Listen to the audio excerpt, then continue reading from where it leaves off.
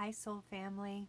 It's Jenna Pinkstone, the Southern Oracle, signing on and syncing up with patron Steve today for an Oracle Wisdom reading. I am going to connect my auric field with that of Steve's, which I've been doing for the past about a week now, I would say. The way in which these messages come to me are a little different. They're not only in the moment.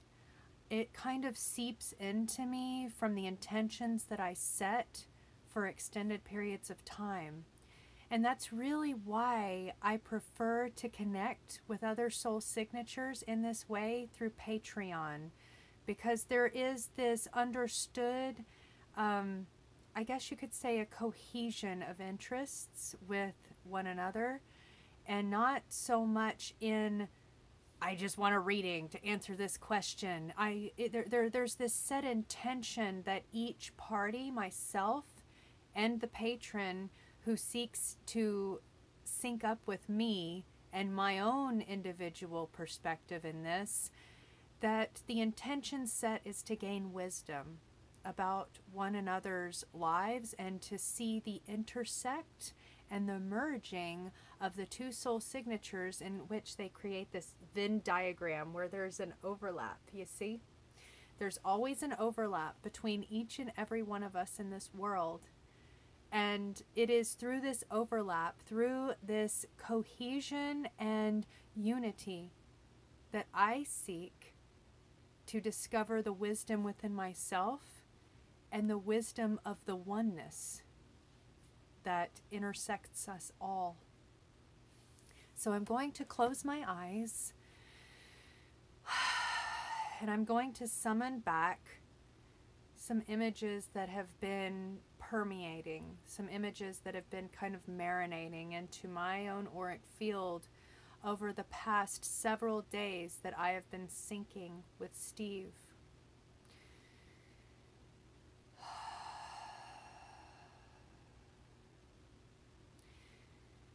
What it is that I have been seeing is that of an insulated earth.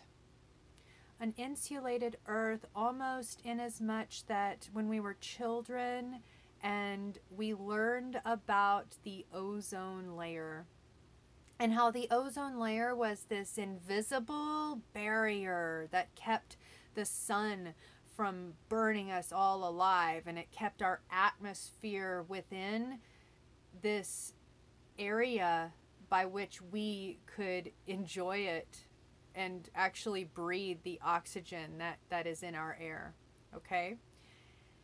And we learned as children that certain things were, depleting the ozone layer and, putting us at vulnerable risk of the harmful sun's rays.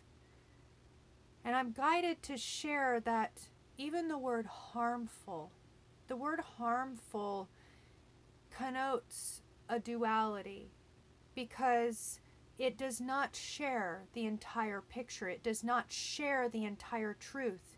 Any person, entity, corporation, agency that claims that they have the entire truth on a subject is deluding you. That if you see something in a different way than that of a different person, or that of a different stance, that of a political view, if you see something in a different way and you are not able to see that someone else can see the same thing from an opposite reflection of you, then there is a very valuable part of this experience by which we are living as incarnations of spirit. There's a very valuable part that's missing. Okay? Going back to this metaphor, returning to the metaphor of the ozone layer, this encapsulating buffer. And it's depicted as clouds, actually. Even the ozone layer is invisible. It's depicted as clouds so that I can behold it, I feel. Yes, very well. The clouds keep going visible and then invisible, visible and then invisible, as if to say, we're here, but you can't see us, but we're going to show you that we're here so that you're going to acknowledge that for this time of this being shared. Okay? Because the sun is the offensive feature. The sun is that which penetrates these spots of vulnerability in through this encapsulation, in through this insulated earth.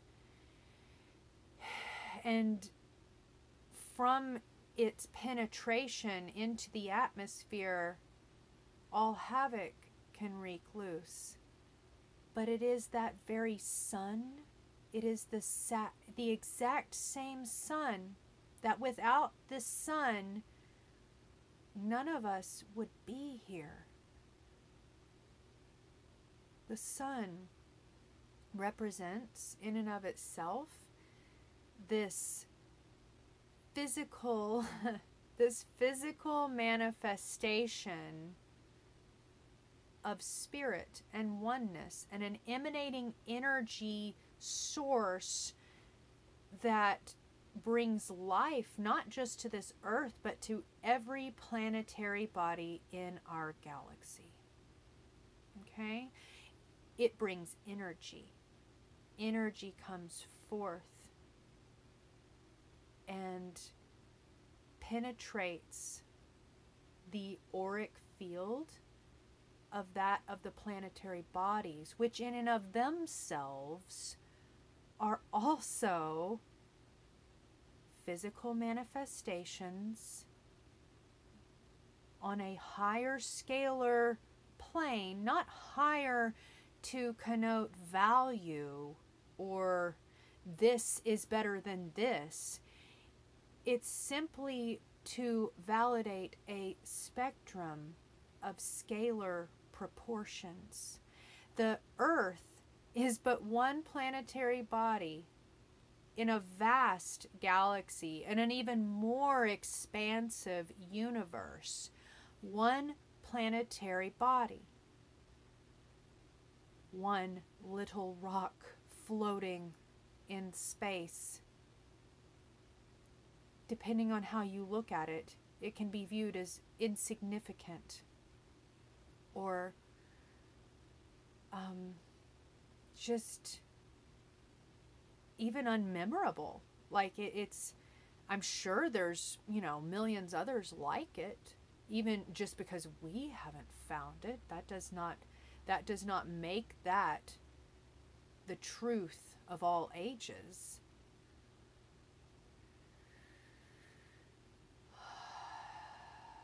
But just as this earth is a planetary body, a single individualized manifestation of life, so too are we, in a scalar way, connected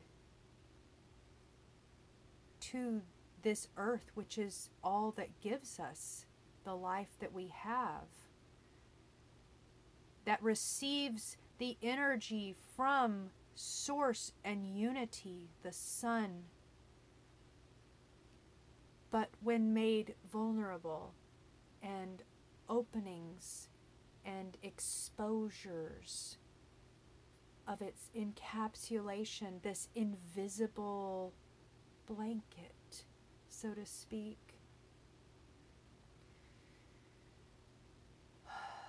that which helps it to thrive, that which gives it life, that which gives it purpose to so many others in a scalar way smaller than it, us. That which gives it life becomes that which scalds it.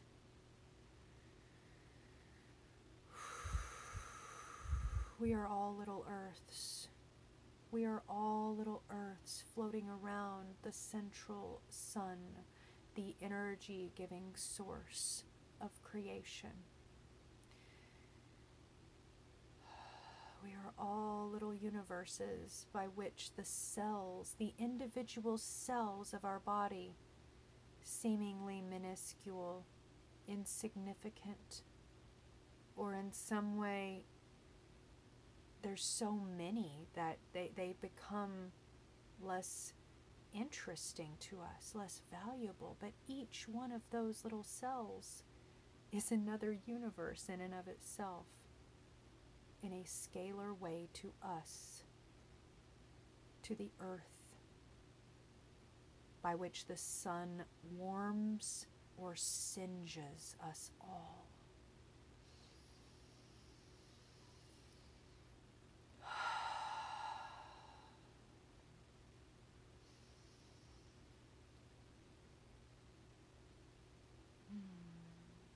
A shifting scenery and a shift in energy and what is there to share.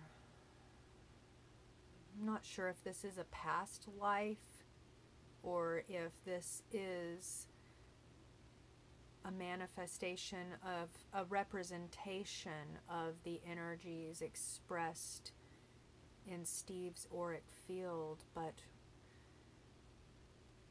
I see a man that has been shot with an arrow right in the middle of his back, but just missing his heart by an inch or so. He has retreated from a battle by which he was made very bloody and very wounded. He got away. He retreated, and he got away with his life. But he is on this open terrain where there is no one and nothing, and he is so very wounded, but he does have a horse, and he is able to get himself up on the horse, but not before trying to remove this arrow that hurts, this arrow that has pierced him.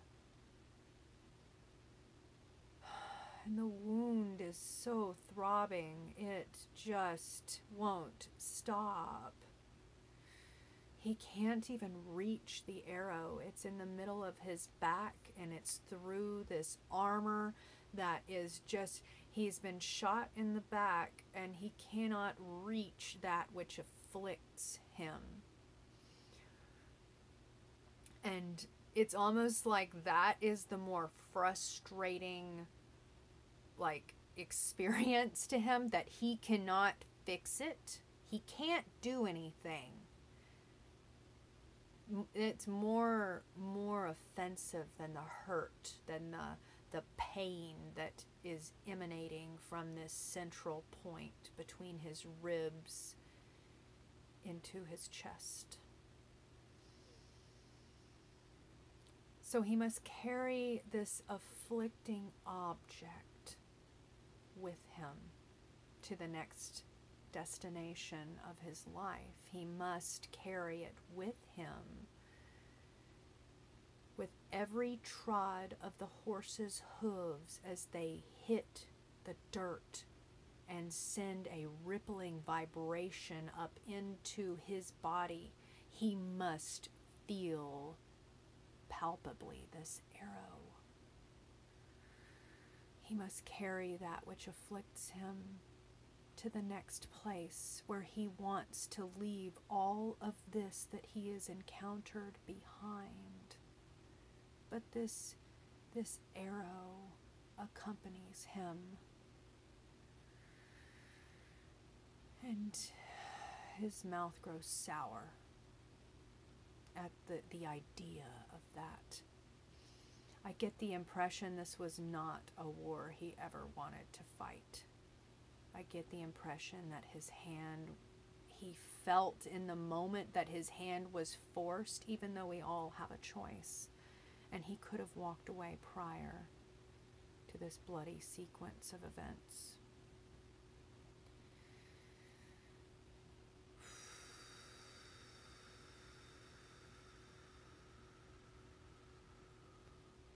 It is important for us to carry that which pains us that which pains us along the way, for even as he reaches this next town and he is able to seek the help that he very much needs, and they are able to remove this arrow, he will always carry this arrow in a place most tender within him. It will always be there, and he was never meant to leave it behind.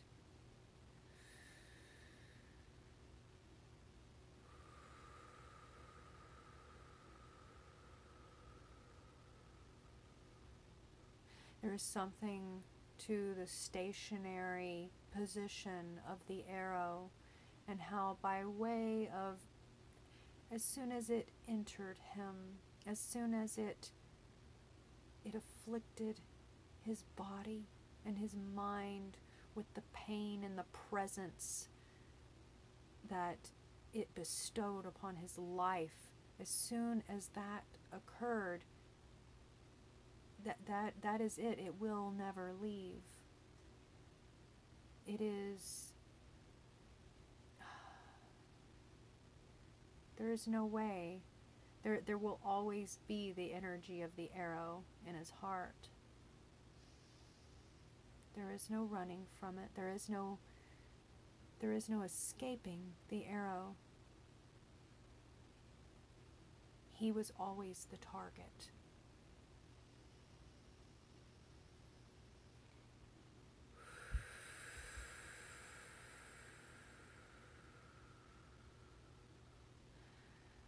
I feel resolved in the wake of this oracle wisdom reading.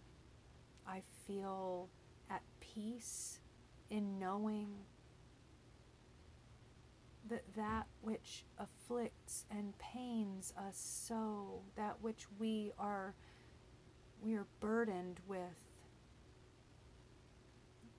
is a gift. It is a gift. And without the gift of that pain, we would never know our own heart. We would not be given that opportunity. And that is why we are here, soul family, for the opportunity to know our own heart.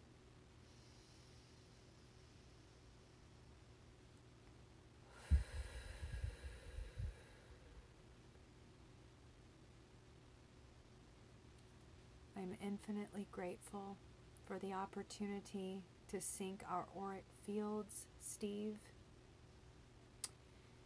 It has been my pleasure, and it has also been my illumination of discovering the wisdom that our individual soul signatures, when coming together, have to offer this world.